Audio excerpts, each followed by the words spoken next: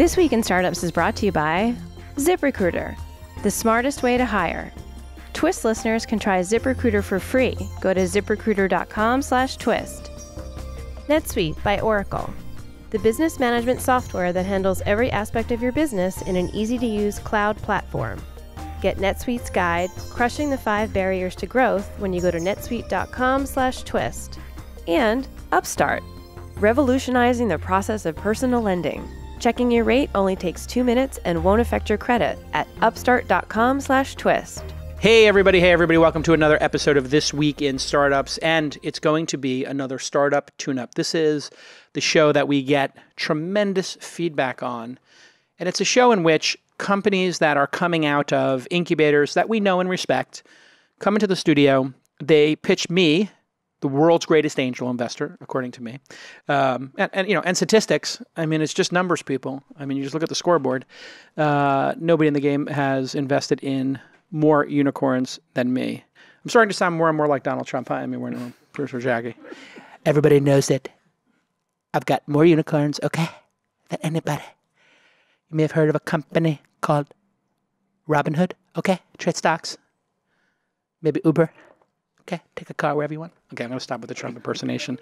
I know I'm triggering a lot of you out there right now. Don't worry. This too will pass.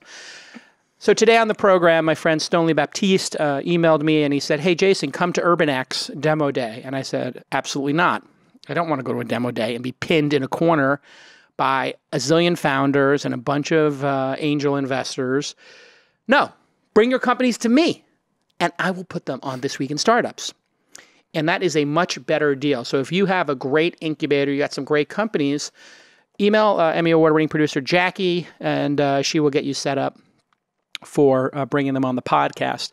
We're going to see 4 great companies today, and they're all part of UrbanX. So UrbanX is Urban Us is a venture firm, a seed fund, and they invest in a lot of companies with us. My friend Stonely Baptiste is the co-founder of it. And UrbanX is their incubator. So we have the launch incubator. UrbanX is another one. And this one was created with the folks at Urban Us, the fund, as well as Mini, the car company. And this is something we're seeing more and more of. Corporations have venture arms and innovation arms. They call it like corporate venture capital or corporate innovation. Essentially the biggest companies, whether it's Disney or Rackspace or Microsoft or in this case Mini, they will put a little bit of money aside, invest it in startups, and they'll typically partner with someone like Techstars or in this case Urban Us to run the program because they have never run a program. And they take a small, modest investment. In this case, UrbanX invests $100K along with Mini. So it's, think about it as $50K from each. And so you have to ask, why are they doing that? Why are these big corporates doing it? Well, the pace of innovation is so great in startups that the large companies are scared to death that they are going to get left behind. And so what they do, and I'm not saying Mini's scared to death, but maybe, all of these big organizations, they just want to get closer to entrepreneurs. So I frequently get asked, this is a good or a bad thing? It's a great thing. It's a great thing for you to build a relationship with a bunch of these big companies, as long as they're not on your board of directors or they don't have access to inside information. So putting all that aside, we're going to have 4 great companies today. They're going to pitch me for 2 minutes. Then I'm going to ask them a couple questions, and I'm going to evaluate them, and I'm going to rank the 4 companies with the lens of how fundable will they be by top-tier venture capitalists? These 4 brave founders have agreed to take the red pill, not the blue pill, the red pill. They want the unvarnished truth. They want the honesty. They want to know exactly where they stand in relation to each other and the market. And I am more than willing to be my candid, judgmental self. Finally, I found a venue for my judgmental tendencies. And some people ask me, Jason, you're so hard on these companies, these founders sometimes. I always ask people. In my younger years, yes, I was a little precocious and I would just start laying into people. Now I always ask, do you want the red pill or the blue pill? I can sugarcoat it or I can be unvarnished truth. And I've learned techniques of how to give feedback to founders that isn't soul crushing, but that is in fact uplifting and that builds a bond. And that's important for me as an angel investor because I really don't want people to leave a meeting with me feeling bad. What I want them to do is say, wow, Jason really listened to me. His team listened to me. They understand me. And they gave me some of the best advice I ever got. And they told me a couple of leaks in their game and a couple of leaks in my game.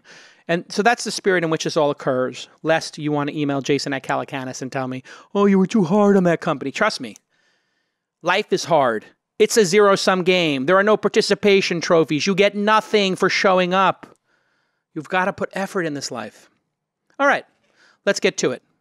Yale Fox, you're the founder and CEO of Rentlogic. Yes, that's correct. Okay, good. So we're off to a strong start. Correct. You know your company and you know you're the founder and CEO. Rentlogic is based where? We're based in New York City right now. Ah, very nice. My hometown. Where in New York City do you live? Where is the company headquartered? I live in Flatiron, and the company is headquartered right next to Grand Central Station. All right. So you are in the 20s, like Madison Square Park-ish, between Madison Park and Union Square. That's a great area. Yes. We used to have the largest rats in the entire city in Union Square and Madison Square. But I've heard that the rats are gone. Is this true? They moved up to Washington or in Inwood. Got it. So the rats are out. But that's actually where my first office was. When I was starting Silicon Alley Reporter, I was on 19th Street between 6th and 7th. Great area of town. You got the Shake Shack there in Madison Square Park. And where do you live? I live right at 24th and 5th. Oh, right. So, yeah. And the company's in Grand Central. Yes. So you're up on like the 42nd Street area? Isn't that high rent district? It's in a place called Grand Central Tech. So it's a co-working space that's subsidized by the city of New York for people that are trying to make cities better places to live. Wow, look at you. You're checking all the boxes. You got the free office space or discount office space, is it? It's discounted, yes. So heavily discounted, what, $250 a desk? A little bit more than that. Yeah. But all right. So now I'm going to give you 2 minutes to present Rentlogic. When we get to 2 minutes, you're going to hear a little clacker. Do we have the clacker or no? No, I haven't. Okay, so what we'll do is when you hit 2 minutes, you're going to hear a snap. Like that. Jackie will snap. But we have 2 minutes total. 2 minutes for him to pitch. Yes. To me. When he gets to 2 minutes, I want you to go. Okay. Can you snap? Let me hear it. Perfect. When you hear that, wrap up your thought. Wrap up on that sentence so we can keep the trains moving. Are you ready? Yes. Let's pull up his deck. Are we going to do the deck on the screen? There it is. 3, 2, go. So the company is called Rentlogic, and what we do is we grade apartment buildings A through F, very similar to how cities grade restaurants. And we're evaluating them based on health and safety. So currently, renters use our site to find a place to live that isn't going to have mold or bed bugs or heat and hot water problems. Landlords also use us to differentiate their apartment rentals as better than competitors. Right now, 80% of millennials rent and spend more than 50% of their paychecks on it. And so we use rating systems to advise us on a number of different decisions. We have Zagat for restaurants, we have Carfax for cars, but for apartments, our single biggest expense, we actually have nothing really good.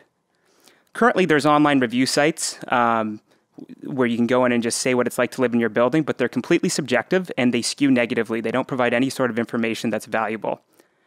So our information comes from the cities. So cities send inspectors to evaluate buildings, whether or not they're compliant with code. So we take that information, combine it with on-site physical inspections that we send third-party licensed by state appraisers to do. We combine it all to create a 100% objective score for a building that works kind of like a credit rating, except it's on the building. A lot of standards organizations, which is what we are, have like a gold, silver, platinum. That's biased because only the good players want to come out and be evaluated. So we actually grade every single building in New York City. You don't have to subscribe to the system. You can type in any address and it's there. Business model is similar to LEED. We charge 20 cents per unit per month. So that's $250 for the smallest building on the Lower East Side, $5,000 for the largest building in annual licensing and inspection fees. Current customers include Blackstone, which is one of the largest landlords in the world, Phipps Houses, which is a nonprofit affordable housing provider, and DSA Property Group. They're a smaller independent shop. They all purchase this product for completely different reasons. So our signs go up around town, and you can walk up to them, tap your phone to it, see a building health report card, see if there's any listings. And it's important to notice that these kind of act like out-of-home advertising. So every ad is assigned for the building and for Rentlogic. Great. All right. Let's give him a little golf clap here. I got a little studio audience. We might as well give him a golf clap. Wow. They taught you how to present at that UrbanX incubator accelerator, apparently. Very good presentation. And I've been looking for a company to do something like what I've been calling the truth about homes, like some way of reviewing homes, because that's a big considered purchase, and realtors are largely going to do whatever it takes, including lying or deceiving customers at times by doing like photoshopping photos, et cetera, to get you to make a transaction. So I've always wondered, why doesn't somebody build a service like this? And I see that you are using a great combination of publicly available stuff, making it look better, which is good, normalizing the data. And I see that you've got a revenue model where you're going to make a couple of $100 to a couple of $1,000 per year off the landlord. So they are paying you. That's correct. Now, this leads to, of course, the issue which you tried to head off, but I don't think you did a great job of, so I'm going to let you do that now. I always like to ask the toughest question is, if you're getting paid by apartment building owners, how on earth do you consider yourself unbiased? So what we've done is there's Rentlogic, which is the for-profit corporation, and then we have a subsidiary called Mosaic, and what that has on it is a board that determines what it means to be an A. On that board, we have representation from the mayor's office, public advocate, comptroller, but also large institutional landlords, smaller independent landlords, banks, and insurance companies. And they essentially develop what it means to create the standards. I do not, as a CEO of Rentlogic, I do not have a vote on that board. Rentlogic then executes the standards and builds it into the inspections. Yeah, I like that even less. I'll tell you why. I think that the politicians are all paid off by the real estate folks, and I didn't hear you mention any people living in the things on that board. So that made me think, oh, wow, this is just window dressing. I spoke a little bit too soon. We have the largest tenant advocacy group, New York Communities for Change, on the board, as well as renters, as well as someone who was evicted and lives in a homeless shelter right now. Okay, so you cut me off at the pass. That's a pretty good answer. I do think that you should not give that over to a group. I would rather your organization and you as CEO take ownership of what is a great apartment, and you lead that, because I think going to some committee and having a debate about it is going to result in like milquetoast, middle of the road decisions. Whereas I would rather see you say, this is what, like Zagat does, this is, or Michelin stars do, this is what excellence is. So why did you choose to take the core premise of your product and outsource it to a bunch of other people in some nonprofit? I don't like this decision. Because there's so many different opinions on what it means to be a good building, and we want to take into account the landlord and the tenant's decisions and meet halfway. So we sit right in the middle of both parties, which also means that people come at us from both sides. Why don't you just make the decision? You're scared? We did. We made the first decision. We haven't had the first board meeting to evaluate it yet, but the first set of standards are basically mirrored off the city's code violations and the actual laws for what it means to maintain a building. I like it. I liked your answer. I was pushing back a little bit. So for people who are listening, you got to push back a little bit as an investor, and you want to see if the founder can defend their position. So what you saw there was, I don't actually assume that I know what the better decision is. My gut tells me the better decision is for the CEO to have a vision and for them to just decide. But I like your feedback. I think you held your own there. So I think that's a good lesson, I think, for people listening, is when an investor comes at you with questions, and you see I was being a little persnickety there and holding my position, and I wanted to see if you actually had a thesis to defend your position. I give you like a B+ in your defense. I still think I'm right. And you're going to deal with investors over time who just think they're really smart and have seen it all. In some cases they have. They could also be wrong. So this is the back and forth in the investor-founder relationship that we see. But overall, I really like your business. And you have how many paying customers now, ballpark? Hundreds, thousands? We have 100 paying customers. Fantastic. So you're just getting to the point where reality is setting in, and you can actually see if people churn. Yes. So have people churned? And when they did churn, what was the reason given? Surprisingly, we have a 0% churn rate right now on our first 100 building pilot. The renewals are in November. Okay. But we've spoke to landlords, and for a company like Blackstone, paying $5,000 for a licensing agreement isn't enough to warrant a churn.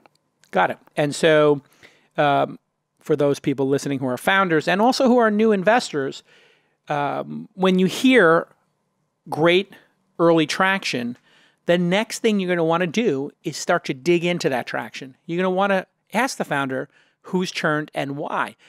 Sometimes the founder will actually be tracking that, and they could speak to it. Other times, the founder will be like, yeah, nobody churns, which is sort of what you're saying. In your case, it makes sense because you haven't gotten to the one-year renewal. But future success for your company is going to be determined by, I predict. VCs will determine if they want to make a big bet on you based upon churn and the ability for you to land and expand. In other words, if Blackstone has one building, do they go to 10 or do they go to 50 or do they just go to 2? So landing and expanding and studying the churn. Are you hiring? I bet you are if you're listening to this program and posting to job sites and waiting for the right people to see it. Oh my God, it's so arduous, it's so painful. Well, ZipRecruiter has built a platform that finds the right job candidates for you. It learns what you're looking for, it identifies people with the right experience, and then it invites them. They invite them to apply for your job. And these invitations have revolutionized how you will find your next key team member. And each of those slots, especially in a startup, matter. You know that. 80% of employers who post a job on ZipRecruiter get a quality candidate through the site, wait for it, in just 1 day. ZipRecruiter even spotlights the strongest applications you receive, so you never miss a great match and you can prioritize who you're going to go after first. The right candidates are out there, and ZipRecruiter will help you find them. They know how to do it. Businesses of all sizes trust ZipRecruiter for their hiring needs.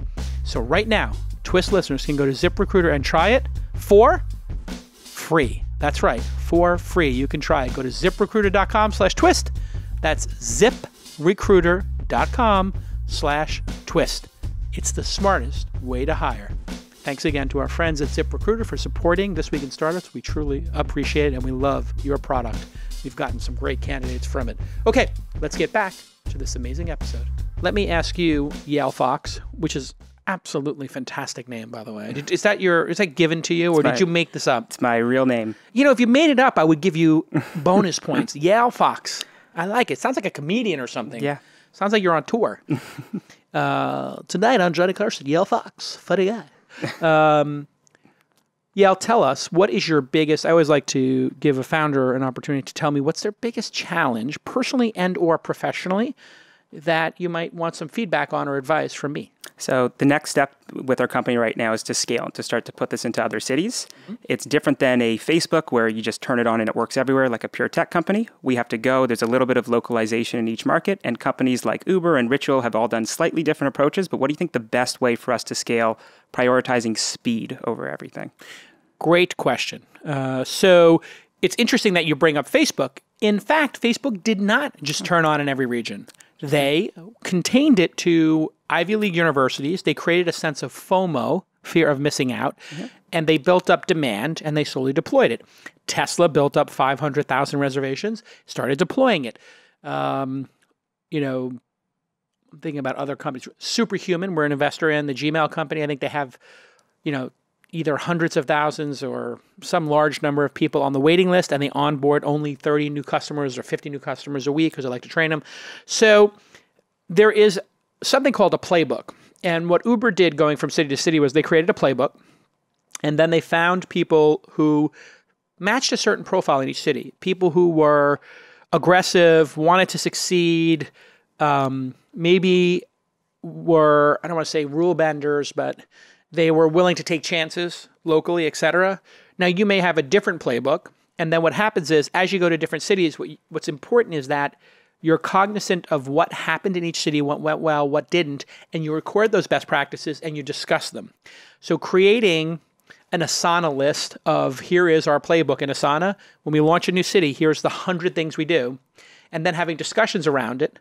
And then maybe having a Slack channel where you discuss the Asana punch list of what has to occur on day 1, day 10, et cetera, like a rollout plan. And then you as the CEO have to hold your people accountable to not only executing against that punch list, but evolving that punch list. And you got to take people out of their comfort zone and say, listen, this is the 4th city. You just did Milwaukee. What didn't work in your city and why? Because like you're saying, there could be cities where it's highly fragmented. You could have cities that, the landlords are a bunch of Blackstones, right? So there might be different sales processes, et cetera. But it requires you being present and having a processes and then demanding that people give feedback on it. I'll give you just a small microcosm. I've been doing events for 25 years, since the early 90s. I create a document called Lessons Learned for every event we do. We start it 2 or 3 weeks before. each person in the company has a section they have to fill out, and then whoever's running the event has to make sure that each individual in our company writes what they think went well, what went poorly, and just ideas and observations. Then we go over them in a lunch. This is being present, right? Mm-hmm. And having somebody demand that people give some feedback. So that's what I would do. Great company, great presentation, great question. And when we get back, we'll meet another one of the Urban X accelerators companies. Of course, they're powered by Mini.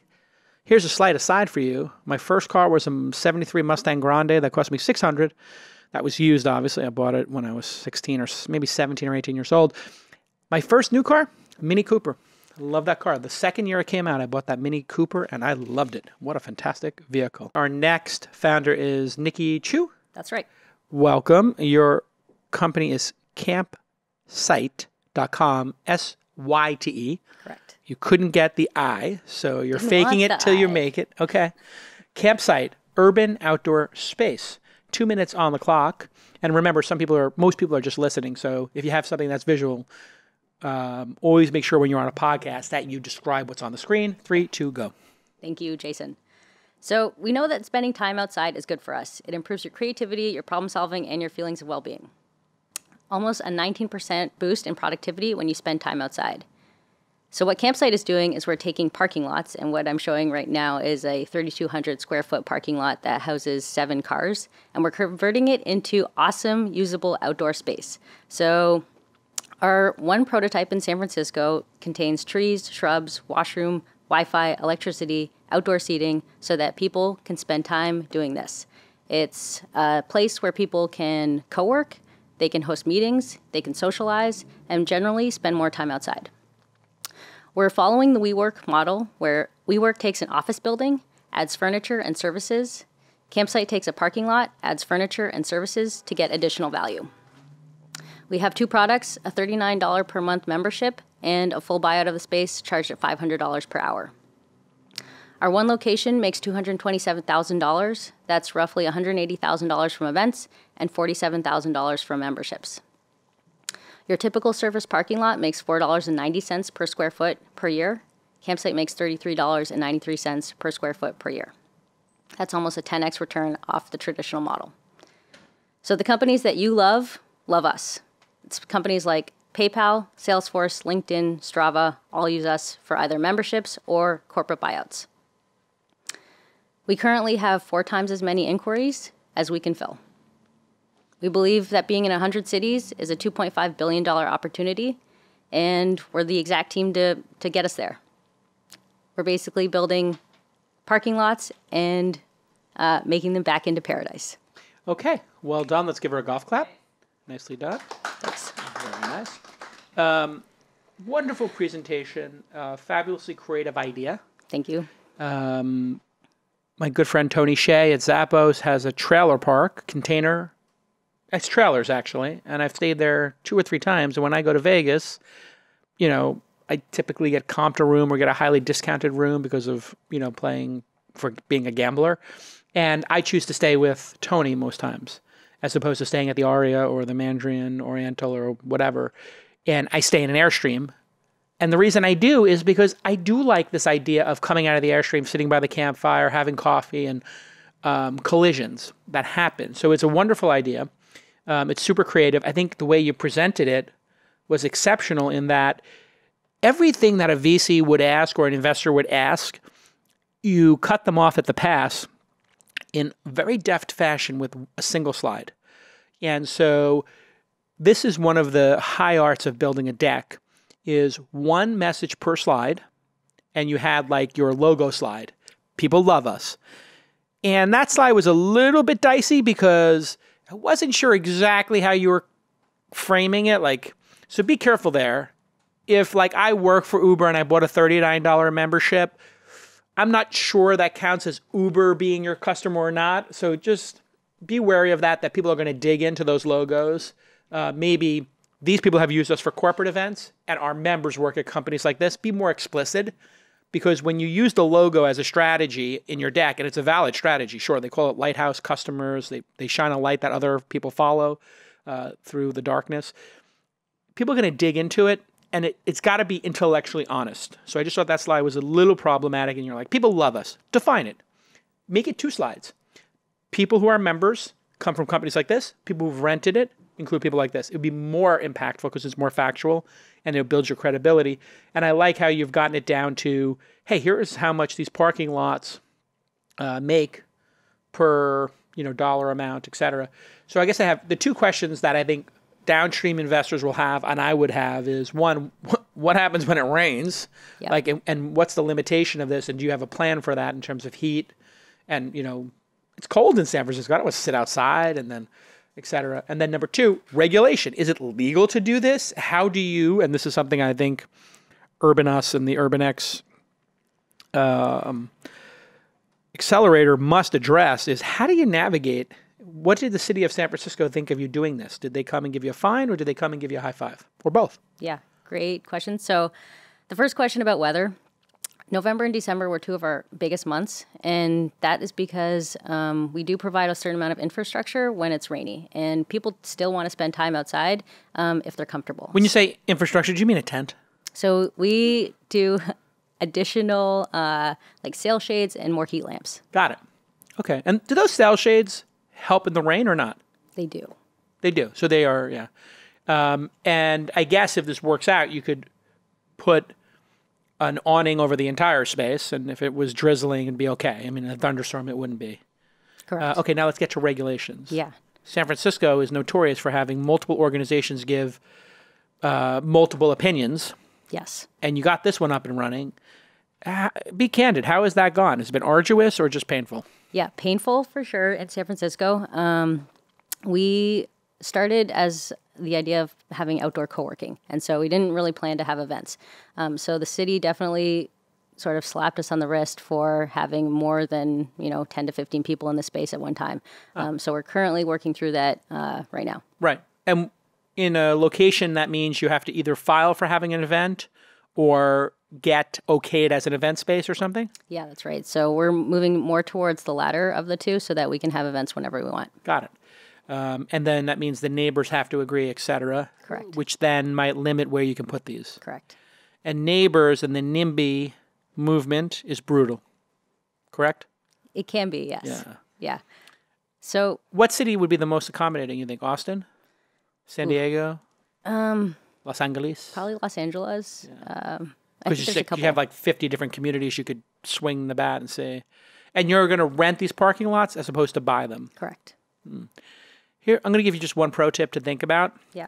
I think there's so much money out there in the world, and this is such a good idea, that you should try to build a sidecar fund to buy parking lots to do this in and own them. Yes. And then sit on them. And this is like a way to monetize them while you sit on them and they appreciate in value. And if you put these in areas that are not in places you would expect, like let's say Culver City is the main area in Los Angeles, whatever the area just east of it is, or just north of it, like there might be one of these available. So you can kind of just go a little bit off, and then you could go like create a REIT or something like that, one of those real estate investments. You've thought about this? Yeah. So, yes.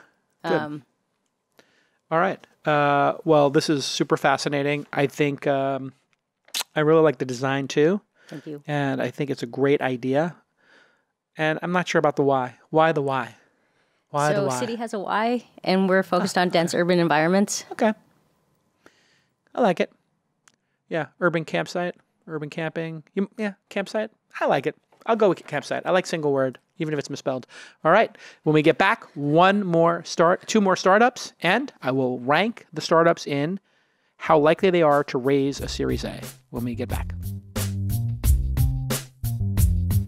Are shared spreadsheets, manual processes, and legacy systems costing your startup time and money? Well, now is the time to move your business to the cloud. NetSuite by Oracle is the business management software, BMS, that handles every aspect of your business in an easy-to-use cloud platform. You've heard of NetSuite, of course.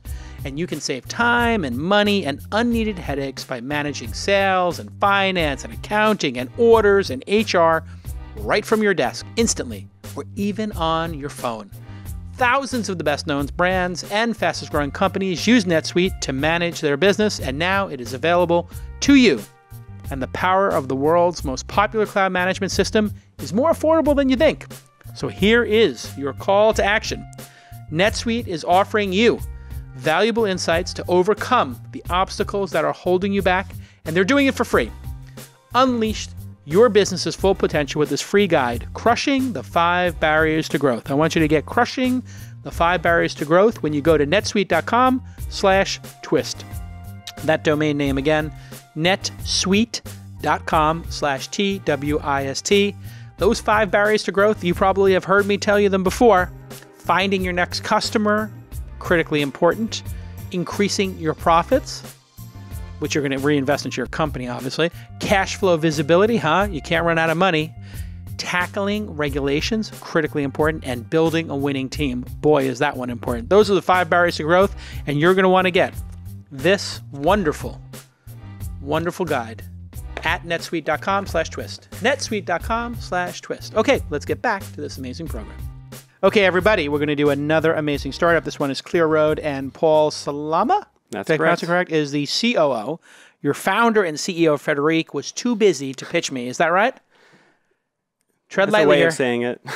What happened? Wait, he has a you know what? Actually, he has a French accent, and so we figured that my American accent would go better on the air. I would have loved a little French accent right now, but Frederic, this is a power move. I'm just a message to Frederic, sending your COO and meeting with another investor instead of me. That is like the ultimate neg. Now I have to wonder, there's probably 10 more important investors than me. He was terrified, actually, of me, or of you in particular. Really? Oh God, I got to work on that. I mean, I do get that once in a while. All right, here we go. Paul, the COO of Clear Road. You have 2 minutes on the clock. 3, 2, go. Thanks, Jason. So in America, the people's least favorite activity is the drive commute in the morning.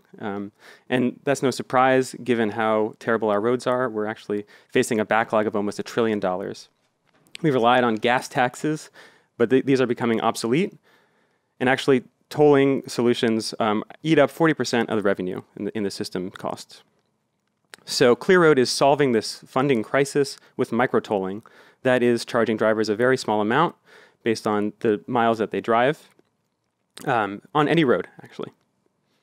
And we're doing this. Our secret is that we collect old data that's already being provided from connected vehicle technologies. So your OnStar system, your Metro Mile devices, or fleet tracking systems, or even the smartphones on your dashboard. And we're doing this already. We're tolling more miles of highways than the entire tolling industry in the United States. In Oregon and Washington, we have drivers paying by the mile across the entire states. We aggregate this data into trips and convert those trips into financial transactions on behalf of government. Our model is like any online payment processor. We charge a per transaction fee, and this ends up being 1/10 the cost of traditional tolling. We are experts in tolling and finance, having in a previous venture created a tolling system across the entire French highway network. And we see this as a huge opportunity for pricing the road with micro-tolling, over $200 billion. But right now we're focused on the West Coast, which is a pipeline of projects that are ongoing in the next year that are set to leapfrog gas taxes and tolling. But micro-tolling is also an opportunity to manage our streets with all the new vehicles, scooters, trucks, even autonomous vehicles. Wherever we're going to need roads. Clear Road is making sure we can pay for them. All right, well done. Let's give Paul an amazing golf clap there. That was a very strong presentation. Well done. So it's a little confusing because it's a new concept. Sure. And you understand that because you've named it micro-tolling. So if I'm to understand this, I think you could have done a little bit of a better job of just defining what micro-tolling is versus what we all know already. So I think everybody who's going to hear your pitch has an Easy Pass-like device or a toll device that charges them for going over bridges and tunnels. Yep. Sometimes they've experienced the paid HOV lane experiments in Southern California. That's the only ones I know of in California. I think I've experienced it once or twice. I think going out to Coachella, there was actually one. And I got in trouble because I had my Easy Pass. I got a fine because my Easy Pass happened to be turned off for some reason, and I wound up getting a ticket for going in there, but I thought it was pretty cool. So what is the difference between micro-tolling and what we've all experienced, which is using our Easy Pass for going through a tunnel, or the new Easy Pass, like HOV lane, paid kind of stuff? Sure. Conceptually, it's very similar. You're paying for the usage of the road, but we use GPS systems or just other mileage trackers to not actually require any physical infrastructure. So we're using plug in a device into a car or a cell phone, and we're saying you drove 10 miles. Therefore, and that mile, those miles have a certain rate. Then we're going to say, okay, at the end, you're charged 27 cents or something like that. So everybody who drives on that road has to pay, is the idea? Yes. Eventually. Eventually. Yeah. But right now you're doing this. Are people donating their money then and doing this out of the goodness of their heart? They're actually, they're getting reimbursed for gas taxes. Got it. So you have a deployment today. Yes. Where? Oregon.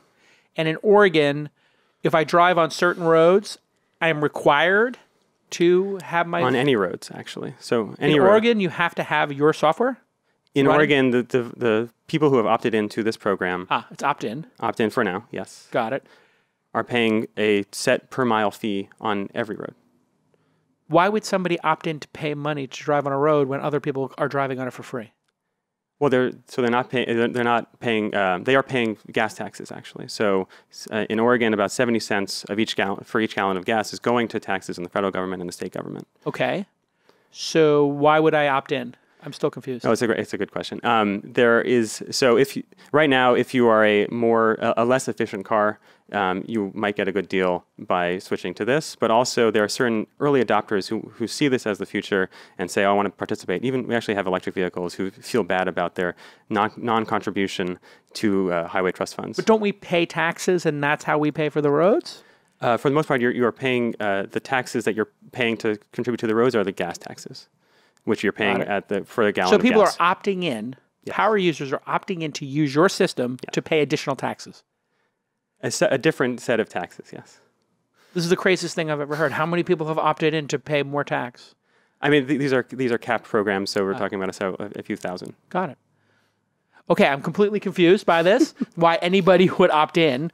But the idea is eventually states would mandate that you either log in with OnStar or log in with the app or log in with some ODB port. Exactly. ODB is what it's called? Yeah, ODB2. Yeah, that's ODB2. Exactly right. Electric vehicles is definitely a low-hanging fruit, where some states are saying you're going to have to pay a surcharge every year in your registration fee. So this is a really nice alternative. Wait, they're going to charge me to have an electric vehicle? There are 20 states that are doing this right now. Why would they charge to have an electric vehicle? Don't we want to... I thought the incentive was to give people a discount and a tax credit for it. Now we're going to charge them? That's a very California perspective, but yes. There are plenty of states who are saying you are not contributing your fair share to the roads, and so we're going to make because you don't consume gas. Exactly. Oh my God, the world is bonkers. I could see, though, the advantage of this in that you could deploy it without having to install infrastructure. So that's pretty neat. Yeah. I don't understand why people would opt in to pay more, but I'm open-minded to it. I guess people do crowdsource stuff. Do you fix the roads based upon the donations? If you're using the same GPS data, you can really be legible about how you're contributing to the roads and say, okay, you drove on this road and you're contributing to this fund to support the reconstruction of this road. Interesting. I would rather have somebody I'm just thinking about this, a crowdsource project to do a matching of making roads wider or bigger. Have you thought about that? Not wider or bigger, perhaps adding bike lanes or something similar.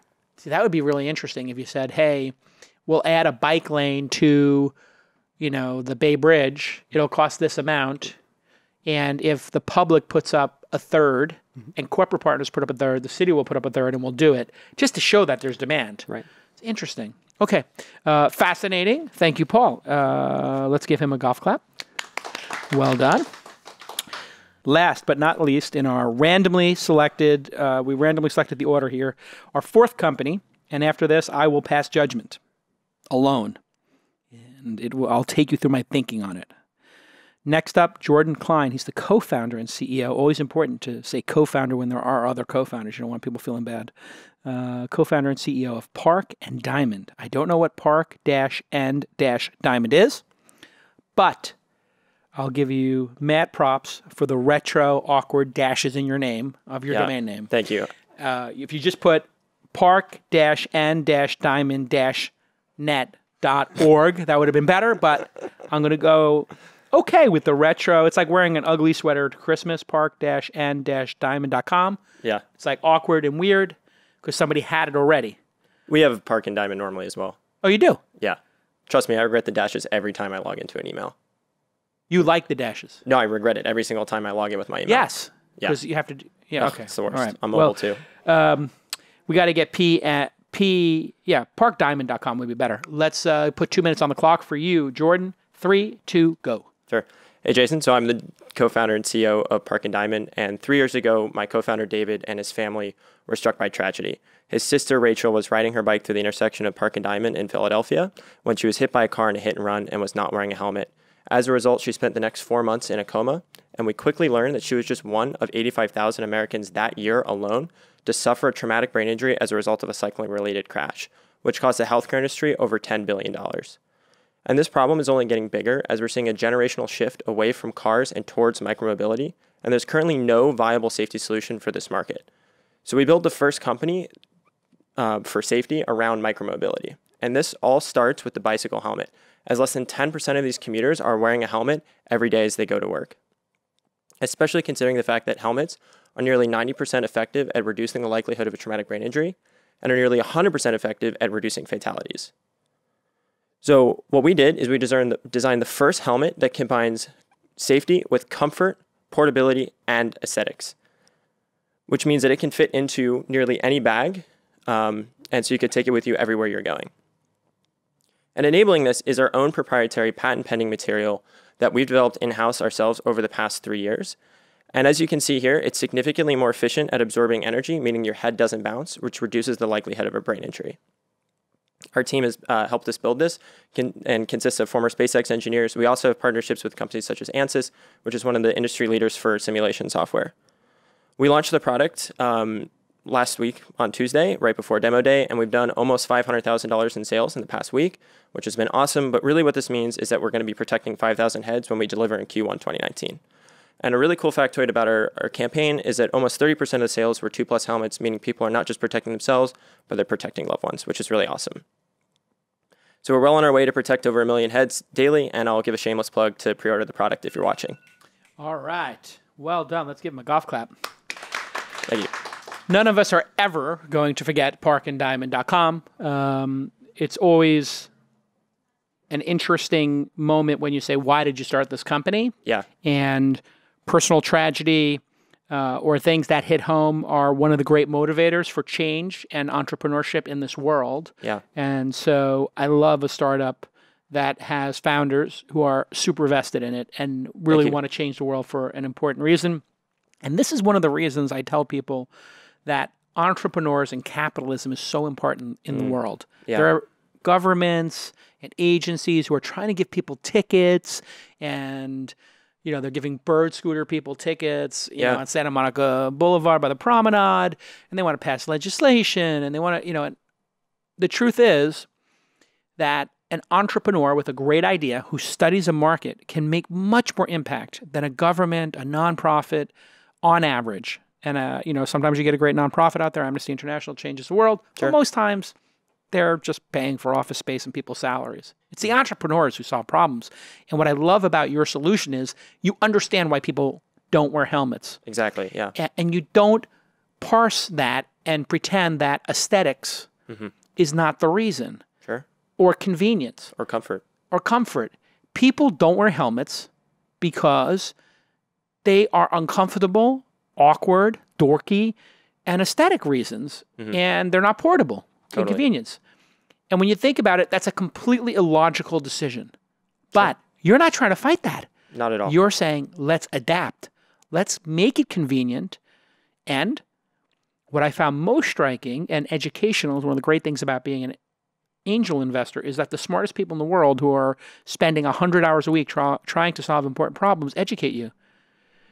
What's so great here is that I didn't know that yours absorbed better and didn't create a bounce. Yeah. As everybody who's seen the Frontline documentary about football players and brain injuries and lesions in people's brains, when you get hit, even once, it creates lesions in your brain.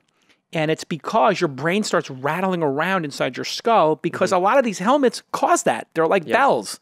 And your brain is like the little thing inside the bell getting rung. Yeah. Correct? Yeah. Partially. You guys, partially, okay. You guys figured out that a softer approach is better. Yeah. Is that backed up by any science or evidence other than the video we saw, which was quite compelling? Sure. Thank you. Yeah. So actually, a lot of the research that's been coming out of the football industry has shown that having a more compliant outer shell can aid in reducing the likelihood of a brain injury. Fascinating. Yeah. Did you mention the cost of these helmets? I'm going to guess it's $50. So we're going to sell them for 80. Okay. Yeah. But at scale, they'll be down to 50? Yeah, hopefully. So really our mission is to protect as many people as possible, and we can't do that at like a $300 price point. Of course not. By the way, people buying two, you may want to ask them why they're buying two. Okay. My gut is that they're not buying two for a friend. They're buying two to keep one at home, one at work, one, you know? Yeah. Like, I think that's probably what it is the convenience of having multiple helmets around. That as well. We're also getting a lot of 4-pack plus sales as well. Yeah. Have you done a partnership with any of the scooter companies yet? So we are sharing. Yeah. So we're talking to pretty much every bike share program, and things are looking very promising. Got it. Yeah. So the answer to my question is no. Yeah. However, we're in discussions. Exactly. Got it. We're currently in discussions. Great. I think that's the home run is branding these or co-branding them.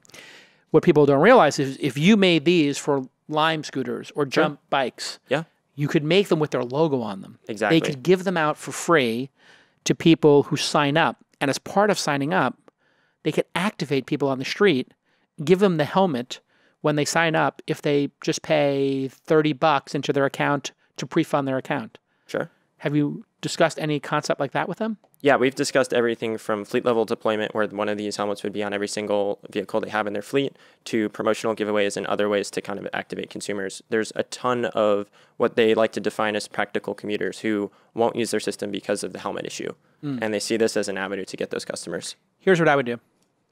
I would get them to pay and give one of them an exclusive and say, we're going to do an exclusive with one company. We don't have the time to do 10. Sure. So it's either going to be jump bikes or it's going to be bird scooters, but we're just going to pick one. And with that partner, we want to set up tents in your popular locations, give out free coffee and free Gatorade or whatever. And then people sign up. We need to sell them for $80, but you can sign them up and we'll customize them with your logo. And then you decide that if they pay $25, they get $25 in credits and a free helmet, but you still got to give us 80. Right. And then you work them versus each other with an exclusive. So give them a 2019 exclusive and tell them you want $500,000 in advance. That's a great point. Have you thought about doing an exclusive with somebody? We have, but we've frankly got inbound interest from all of them. And so we're just trying to figure out the best way through so far. Yeah. See, the way you do that on a negotiation basis, you're a negotiator? I guess by default, being a founder, yeah. Okay. You sound like you're have a lot of experience negotiating. But well, my dad's a litigator who's settled, okay, good. Yeah. So talk to your dad about this, because what happens is, as I love that. as Preet Bharara says, Sure. people will cut it. The former Attorney General of New York who got fired by Trump and has a great podcast. He's like, people will negotiate one of two times. One, when you give them okay, we're going to prosecute you. Sure. And the second is on the steps when you're about to start the trial, and they realize when they're walking up the steps, oh my God, this is actually happening. Yeah. So Paul Manafort, he's he'll probably, when he's walking up the steps, flip. He didn't. He went all the way. But then on the second one, they were about to walk up the steps, and what happens? He flips. Sure. So I think the analogy there is, don't be afraid to challenge them and say, hey, we're just a startup. Bird's got so much money, and Jump's now owned by Uber. Say, we're looking for a partner for year one. We're obviously going to make this available to everybody. Anybody can buy from the website. But for our logo program and our first deployment, we want you to pre-order 100,000. So, sure. That's whatever, if you give them a bulk rate, $40, $4 Yeah. million. So we want a $4 million pre-order for, this many helmets, 100,000. And we want you to invest $500K in our round. That's the way I would handle it. And what's going to happen is like half of them are going to say no immediately. And then the top three are going to be like, oh, that's like $6 million, $7 million for us to have this advantage over the competitors. Yeah. People could still direct people to the website. Sure. This is about getting cash in your bank to fund the large scale production of these. Yeah. No, So absolutely. be cutthroat about it. Okay. Right. I'll let I you know how that it you goes. guys have a mission here. Yeah. But you got to be cutthroat because hardware startups are really hard. Yeah. And you're a hardware startup essentially. Yeah, pretty much. And it's going to be brutally hard for you to get venture capital from people on what they're going to perceive as a low margin business. Sure. That's going to be easy to replicate. That's the negative spin VCs take on this. And they're not Sure. wrong. I mean, stuff gets made in Shenzhen, it gets knocked off, right? Yeah, So absolutely. you're going to need to have some advantages. And one of the advantages is having one of these folks invest in the company and sort of overpay in advance or invest in you in advance of this. Sure. But it's a very cool idea. Congratulations. Thank you very much. It's super inspiring. Awesome.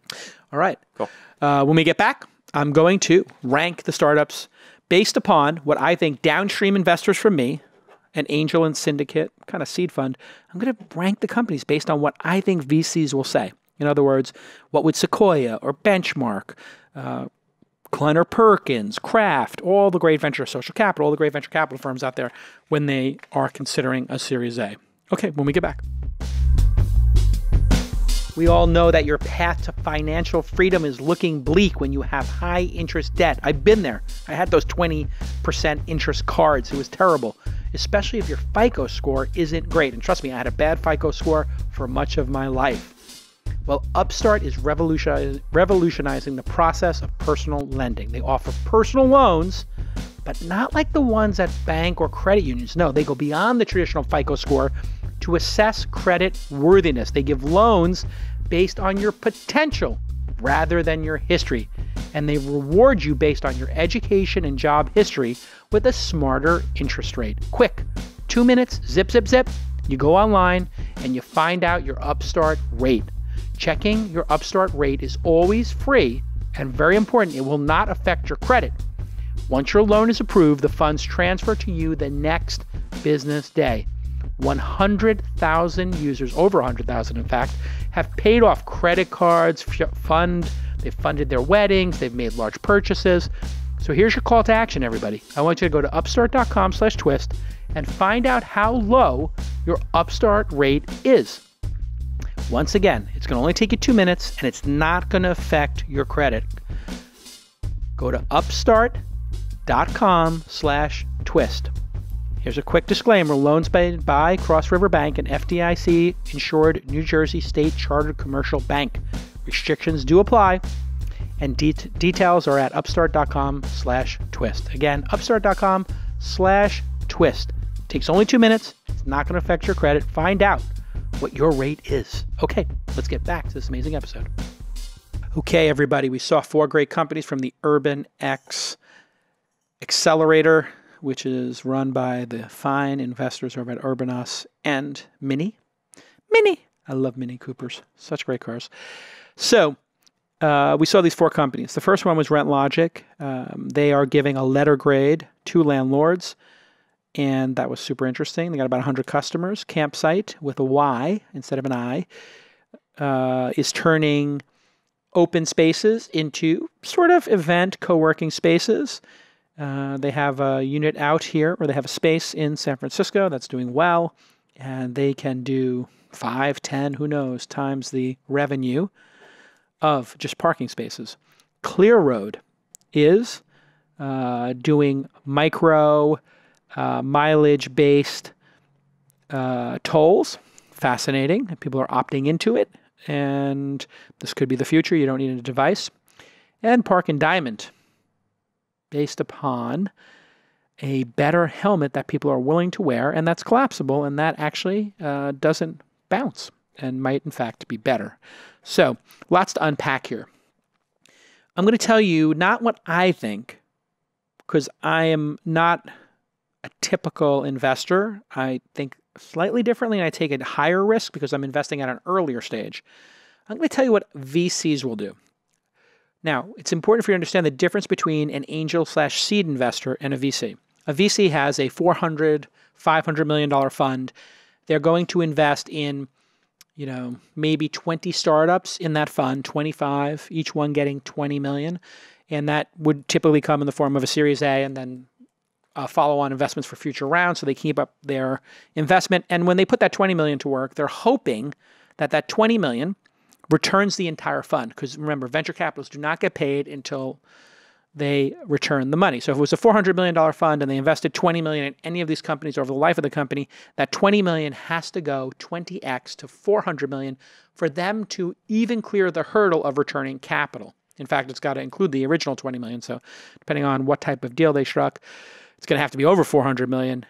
So if they own 20% of a company, that means that company has to be worth 2 billion for that 20% to be worth 400 million. So they think in big markets and big returns. Whereas an angel investor, if you're investing at $5 million like we did in Calm or Uber or Thumbtack, those were all $5 million valuations for those companies, we don't have to clear as big of a hurdle, and that's why we will take more risk. Park and Dime is making helmets. They will be dismissed by venture capital firms as a lower margin product. They don't like investing in products. To get past that challenge, you have to point to things like Dollar Shave Club, Lululemon, Spanx, other companies that have made products that exist in the real world that have become multi-billion-dollar companies. Most VCs will still not clear that hurdle. Private equity people might, and they're going to need to know if this is a one-trick pony. Okay, you're going to make helmets, or are you going to make knee pads, elbow pads, and other security, and they're going to want to look at the roadmap and see if there's something down the road that would equal a venture scale opportunity. So they're going to have the toughest time based upon my experience with VCs. So I'm going to put them in fourth place. That is not a judgment based on my thinking. I like the idea. I could see this company becoming worth $1 billion, but it's going to be harder for the VC to understand it because it doesn't have the same margins as software, right? Software, you make software once, you sell it 100 times, you sell it 1,000 times, you pretty much have the same cost basis. Okay, now we'll look at the other three. Campsite, ClearRoad, and Rentlogic. I feel like Rentlogic was the most fully baked idea with the clearest path to a large amount of revenue. Why? Because if they become the standard, and the name is fantastic, if they were to become the standard of rating apartments, it would be very hard to displace them, and that rating would become kind of like the Consumer Reports or the Wirecutter picking you, or PC Magazine Editor's Choice, or your other scoring systems. I was going to say FICA, but I don't know if that actually, who owns that.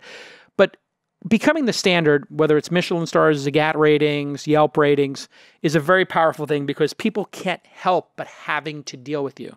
So if they become the standard and you don't have Rentlogic on your building, you're kind of going to be screwed and you have no choice but to participate. Restaurants cannot ignore Yelp. Hotels cannot ignore TripAdvisor. In fact, the best hotelers in the world, the best restaurateurs in the world are beside themselves with having to deal with obnoxious customers who come in and are like, I'm going to write a nasty Yelp review unless you give me a free dinner, unless you comp me in that hotel. And they just can't believe that this is the world they're living in. But even the best hotels and the best restaurants in the world have to bow down before their Yelp rating. So Rentlogic is my number one. And you see how we did that right there. And this is not through the lens of my investment. All four of these companies are investable in terms of, from my perspective, for me or a seed fund. None of them are duds. But for VCs, I think Rentlogic will have the easiest path because they're going to look at it as a software company, a marketplace, some hybrid like that. And the monetization is going to be great because every time somebody clicks on that QR code or becomes a clearinghouse, they get free marketing by putting those things on the front doors of buildings. Now, that leaves Campsite and ClearRoad. And ClearRoad feels like it's a more technologically heavy startup that if they did become a standard, they could print money. And Campsite seems a little more esoteric And so I think VCs are always going to go with the clearer shot on goal, which I would feel is Clear Road. But for me, I actually would prefer to be an investor at Campsite than Clear Road, because I feel like Campsite's this like wild card. Like if it does work, how big can it get? If they could get the flywheel going of some crazy real estate company or growth fund wanting them to buy up these lots and then have a use for them now and future development as a possibility in the future, it could be really interesting. And I think the campsites could be multifunctional. Like there could be things on the weekend for kids, where if you had a membership, they could program for kids, which, by the way, the Battery here, which is a private member club that you've probably heard about in San Francisco, on Sundays, Sundays was my favorite day there because they would have a bunch of creative people there you could go have brunch, and then your kids would play with a bunch of artists who were doing arts and crafts and other activities. So they would basically convert the place into a family kind of space. So I see that for Campsite. You could have educational stuff going on there. You could have a date night where, singles come. You could have a co-founder dating night where people are looking for a co-founder. You could have you could do all kinds of different events there. If they can figure that event stuff, I like it a lot. So, but I did say I was going to rate it based upon what I think the VCs would say. So in first, Rentlogic, second, Clear Road, third, Campsite, and fourth, Park and Diamond. Now, this does not mean that is their destiny or future. Even if Park and Diamond has a hard time funding with VCs, who cares? They have a clear shot on goal to get strategics to invest and to get corporations to invest in it, whether it's big corporations that make bicycles and scooters, or it's the people who provide the services. And they seem to have the passion of the Indiegogo Kickstarter crowd, and they could crowdfund it. So just because VCs are not in love with your company does not mean it can't be a billion-dollar company that everybody loves. It just means you're going to have a harder time clearing market with them, because a lot of VCs have specific signaling that's ingrained in them, and they know that a marketplace, or they know that software or consumer apps are just like an easy shot on goal, an easy way to get there, and they're just going to lean into that. And you need to have creative investors earlier. Meditation app doesn't seem like something VCs would invest in, but we did 4 years ago with Calm.com when it was a $4 or $5 million company. Now it's a $250 to $500 million company based on recent funding and revenue. So again, just because VCs may or may not like a company at the current stage doesn't mean that they won't invest later when you prove it to them. And that's the key, is proving it to them. The more outlandish the idea, like Campsite or Park and Diamond, the less they're going to understand it, the more it fits into a bucket for them where they see corollaries of other companies, analogs that have gone public and it's worked, like Rentlogic and Clear Road, the easier it's going to be. And my job when we do our incubator, launch incubator, and I'm sure UrbanX thinks like this, is to really just prepare the founder for what's going to happen with those downstream investors. We think about this a lot. But I would like to say to all the companies that I would like to get their updates on a regular basis, because these are all fundable by our syndicate, potentially, or from our fund, or for coming to our incubator. And sometimes, I guess, is a big question amongst founders, should you go to 2 incubators? The answer is generally, if you have to and you can't get funding, sure. But if it's the top 5 incubators out there, I do think there is something to be said about going to something like UrbanX and then Y Combinator or Launch, or going to Techstars and then Y Combinator or Launch, if you want to get access to those alumni networks and investor networks. So keep that in mind. If you want to be on the program, we do not take solicitations for guests for this podcast. That being said, if you have a suggestion for somebody you want to have on the podcast, not yourself, email jason@calacanis.com. And if you have a startup and it's just an idea, don't email me. Or you can email me. Just don't expect a response, because I don't have time to deal with people with ideas. But if you do have a MVP or a product or some traction, that's when to get me involved. Email me, jason@calacanis.com. Thank you, Emmy Award-winning producer Jackie. Thanks, Ben. And thanks to all of our amazing partners on the podcast. We couldn't do it without you. thisweekinstartups.com, @TWI Startups on Twitter and the Instagram. And rate and review us in the iTunes store. And if we see that you've written a great review, you might get an email from me, or a retweet, or a like, or maybe even some of these cups and a t-shirt. We may start giving out, I don't want to threaten y'all, but I'm threatening to send you these paper cups with the This Week in logo on it, and maybe some t-shirts, and maybe a free ticket to an event. So get those reviews in. I can't promise you, but I don't think I'm allowed to pay you for reviews. But if you do, I probably appreciate it. We'll see you next time on This Week in Startups. Bye-bye.